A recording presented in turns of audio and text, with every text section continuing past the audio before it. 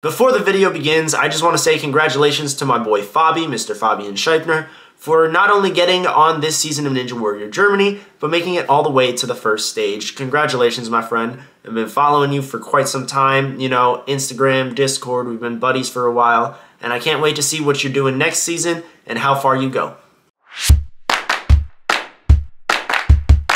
Hello everybody, it is Kane-Not-Kosugi here today reviewing one of the final ninja shows of 2023, Ninja Warrior Germany Season 8. Now those who know me know that I am a huge fan of Ninja Warrior Germany. It's one of my more favorite shows overall. From the stretch of Season 1 to Season 6, I was really happy with the quality of the show.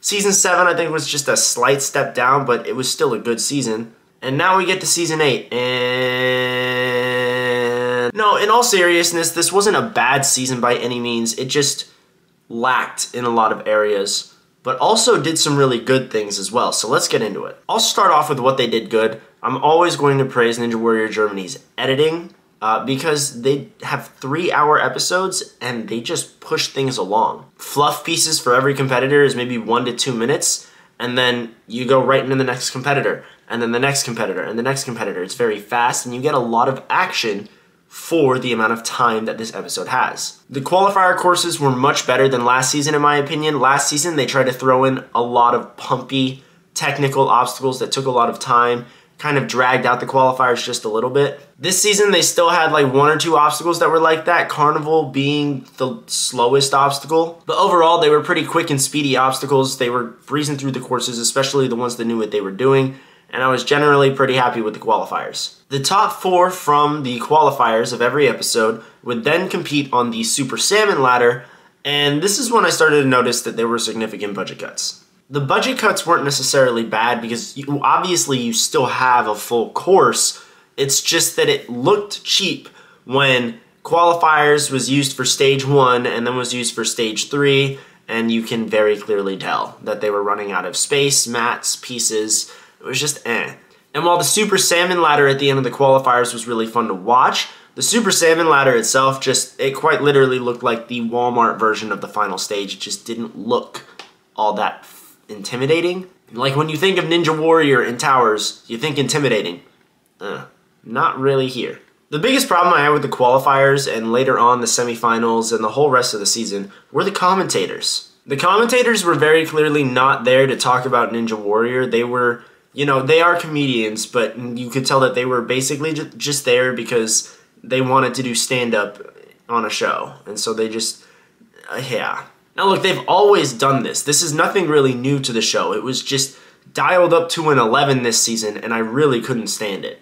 Because why do we have a piano at the commentator booth for in-between runs to try and be funny, and really only one of the hosts is laughing at himself? He's not even making the other people laugh around him. And then when the competitors are actually running the course, they will run 2 whole obstacles in complete silence with the exception of the crowd cheering. Like, that's just horrible commentary. And that carries into the semifinals, which, besides the commentary, I would have quite enjoyed the semifinals. It was a good course, it was fast-paced, there were a lot of shock fails, and I really enjoyed being able to feel something when watching a ninja show.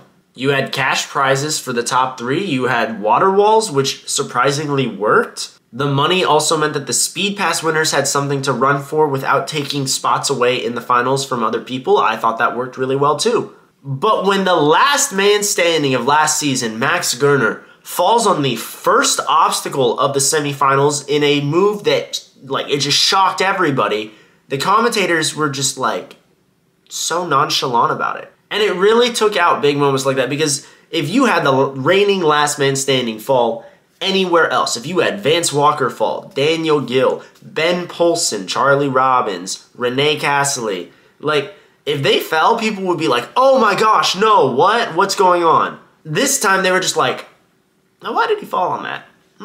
Okay, well, I guess we move on.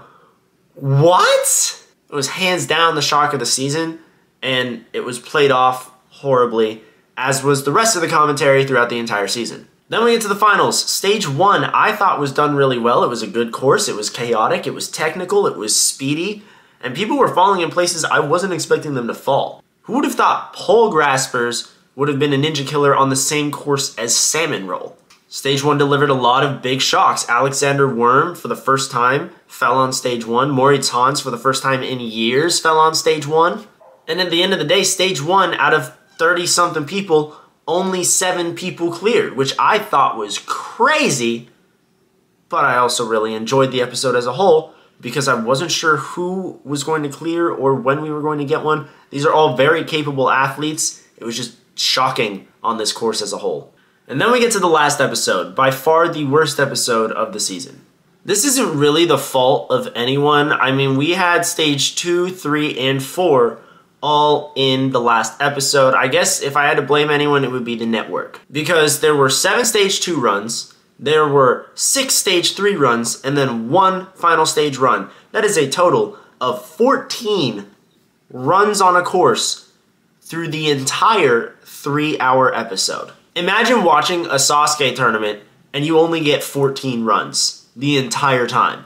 That's what we got. And I guess it's the network's fault because, you know, they booked them for a 3-hour time slot and it's like, you don't need 3 hours. You barely even need 2 for that amount of runs. So what did they do to fill the time slots? They went on and on with interviews and on with bad commentary, bad comedy from the commentators.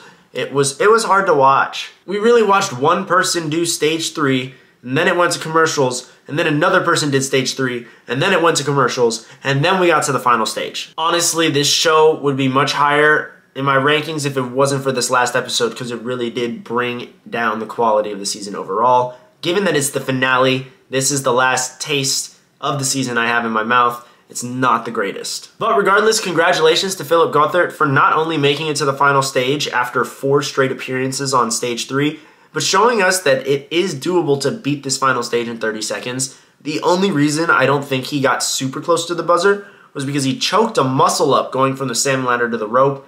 There's definitely a better strategy. Yusuke Morimoto has shown us that. But, I mean, it was still a decent run, and I do think that we could get a Ninja Warrior Germany champion in the near future. So those are my overall thoughts on Season 8 of Ninja Warrior Germany. Wasn't a bad season, but the flaws were especially more prevalent this season than in seasons past.